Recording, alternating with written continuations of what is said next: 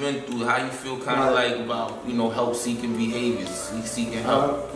I still got my guards up with that. No doubt? Yeah, because it's like the life I've been through, the stuff I've had to grow up doing, and the age I started at, it was just like every time I did ask or every time I did put my hand out, it was, oh, hit me up tomorrow, or, oh, I got you, but then, you know, vice versa, they come back to me and be like, yo, I need this, and it could be, I'm like, oh, hold on, I got you, you know? So it was like, I'll break my neck for somebody, but they won't do the same for me, so it's like, I still got my guard up with that, you know what I mean? Like, it's just like I just go to work, 5-day job, and just do it that way.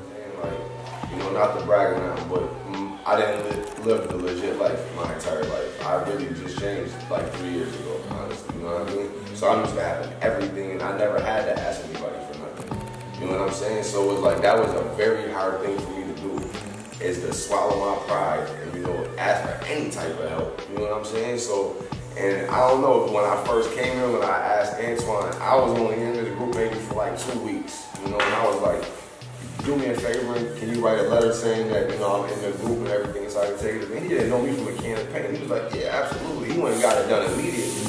You know what I mean? And that made me feel good. I was like, man, he really went out of his way for me. He don't even really know me. And that made me feel comfortable asking for help.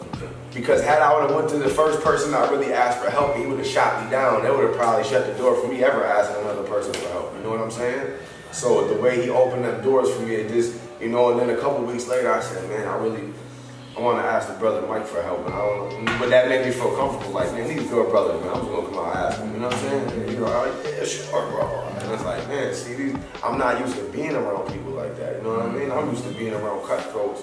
Everybody trying to bring me down to get to the top. You know what I mean? So it definitely, you know what I mean, changed my whole, like, I don't even, not outlook, but like with my pride, you know what I'm saying? Like my pride's turned down a lot, you know what I'm saying?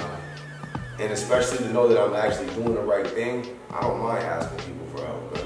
Because it's easy for me to go do the wrong thing. And I don't have to ask nobody for nothing.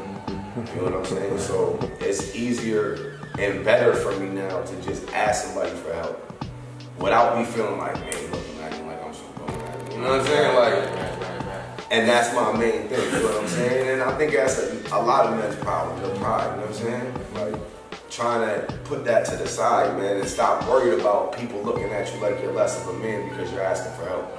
You know what I'm saying? Some people actually look at you more of a man because you're asking for help. And I'm just starting to realize that. I want to say, like, also the right type, like knowing who to ask almost, or the vibe of people. Like, that's what I really appreciate about this program, because like you said, like with pride, it's like, you don't want to come off as a leech, or like, that's my whole thing. Like, I'll get it myself, however I'm gonna figure it out. But even like advice and handling a situation, like now I know, okay, I can talk to this person, and they're gonna give me sound advice, not just any, because you can ask anybody and they might not give you the best advice, but it's helped me to be more comfortable asking for specific things that I know I need, that I cannot figure out for myself.